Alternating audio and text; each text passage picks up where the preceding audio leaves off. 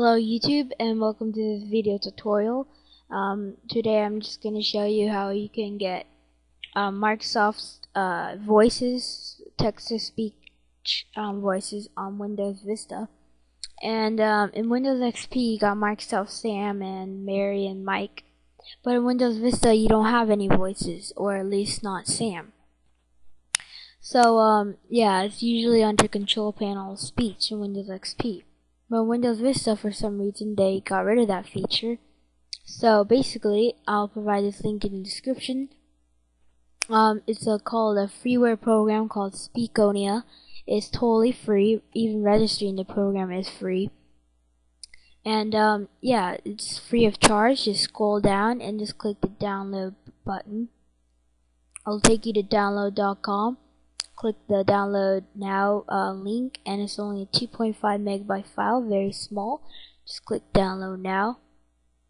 Wait for the dialog box to open, and just save the file. Open it up wherever it is. If it's in your downloads folder, you just scroll all the way down until you find Speakonia setup, and then run the installer, and you should have it. And it looks a little bit like this for this test. I'll just say hello.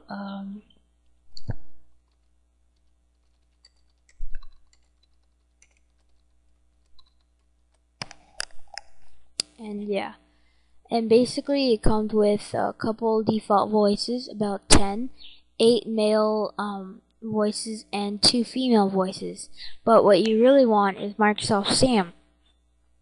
So basically, if you want to change voices, just pick a voice, and you can change the volume, you can change the speed, and you can change the pitch. And this is a very useful feature this program has, and it's a lot better than the default Windows XP or Windows Vista text-to-speech software. And then you can just click Reset, Test, About, Lexicon. Basically, to apply the changes, just click Apply. And then you can go to speech and play it. And I'm not sure if you can hear this, but I'll just run it.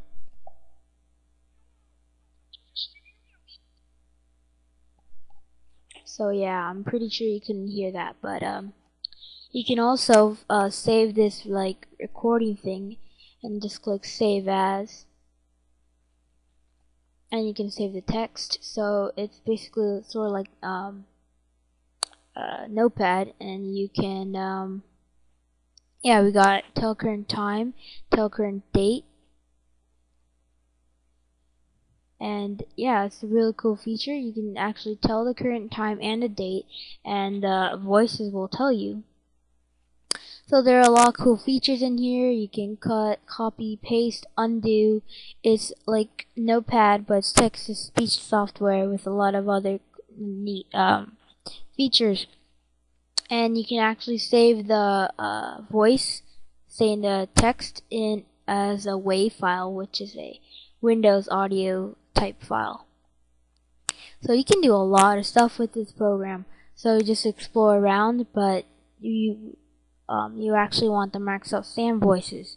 So just go to bytecool.com/voices.html. I'll provide a link in the description. Click the first link, Microsoft Text-to-Speech Engines, 7.3 megabytes. Just click it and save the file. Then wherever you saved it, you just want to double click it. It's called the msttsl.exe. Just double click it, run it, and just click yes to their agreement. It will copy the files, extract them, all that neat stuff. And then after it's finished, just X out of Speakonia and then run it again. And next time you run it, all these voices should be here. So we got Microsoft Sam, Female Whisper, we got Mike, we got Robosoft 1 to 8 or something, Marion Stadium, Marion Hall, Marion Space. And it's just a very cool and funny too. If you're really bored, you can just type in whatever you want, and it's pretty enjoyable. And you can also use this instead of, if you're making a Windows screen recording tutorial, you can use this to say whatever you want instead of for people using Notepad to see what you're trying to say. So you can also do that. And while you're on this website, you can also download different languages if you really want to. Now that's it for this video tutorial. If this helped you in any way, please rate, comment, and subscribe. And thanks for watching. Peace out.